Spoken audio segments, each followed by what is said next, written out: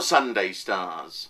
Well, the moon is going to move into your sign later on today. So when the moon moves into your sign, then certainly your instincts, your feelings are going to be very heightened over the next few days to come. But before that, it's very much, like I said yesterday, about finding that amount of time for yourself, about finding time to do the things that you want to do. With squares to Mercury, I'm just concerned other people will distract you and you don't know when to say to people, okay, I need some time on my own now. So people could outstay their welcome. It is a good day for love, for sexy, passionate type things, but it's not a day for being gay and abandoned. So please remember that. And when tonight comes, your feelings are sensitized.